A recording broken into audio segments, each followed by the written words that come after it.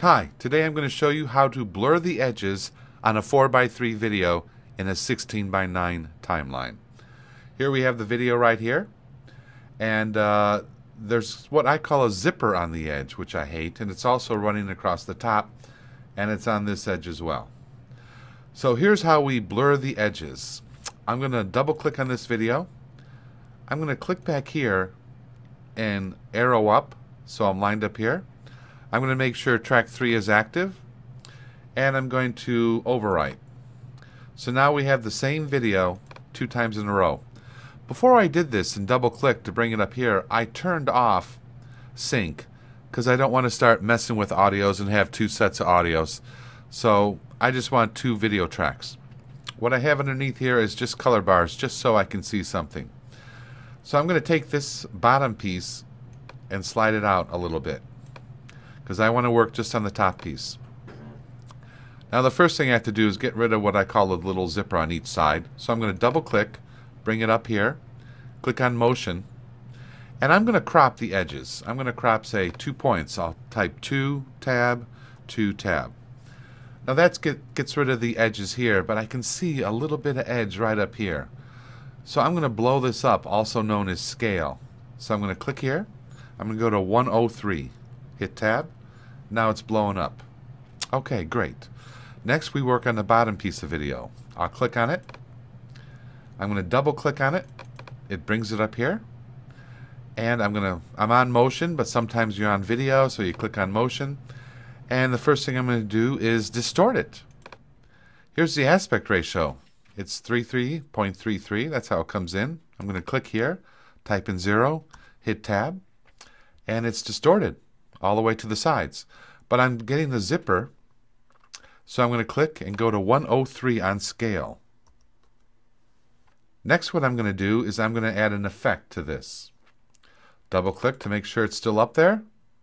Go to Effects, Video Filters, Blur, Gaussian Blur.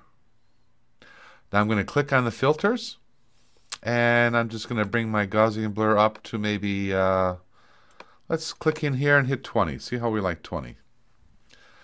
So I'm going to come back to the timeline. I'm going to take this piece of video, snap it into place. Let's look at the first shot. It's blurred. Move along the second shot. Nice blurred edges. Third shot. Nice blurred edges. You know, we can go crazy with the Gaussian blur. It's all up to personal preference. 20 is a nice number. Let's go to 30. That looks fine as well.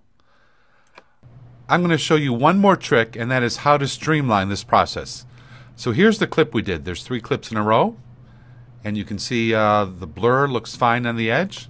What I have done is set up 3 more clips that need to be edged, as we call it. Instead of going through the whole process, we have a real easy way of doing this. What we're going to do is just take the effects from the first 2 and duplicate them onto as many clips as we want. So first, I'm going to set up a new bin.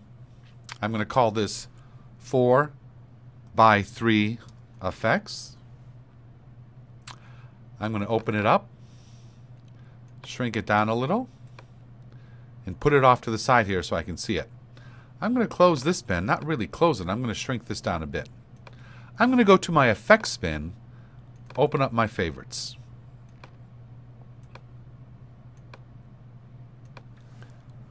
Alright, we'll come back to the timeline, and I'm going to double click here. I'm going to go to Effects and Make Favorite Motion.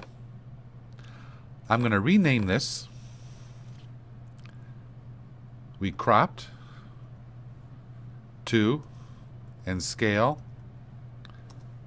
to 103. I'm going to copy this down here. I'm going to go to the bottom piece of video, double click, Effects, Make Favorite Motion, and this was Aspect. I'm going to copy this down here. I'm going to click on Filters and grab the Gaussian Blur. Now I will close these 2 windows. I'll make this window big again. I'll come over to here. twiddle down my bin. I'm going to crop and scale the top one. Add the aspect to the bottom one. Add the Gaussian blur to the bottom one. And there it is. Quick and easy. I could do it to the next two by highlighting the next two. Let me put the playhead over the video. Highlight the bottom two. Aspect. Gaussian blur. You can do this for as many clips as you want at a time.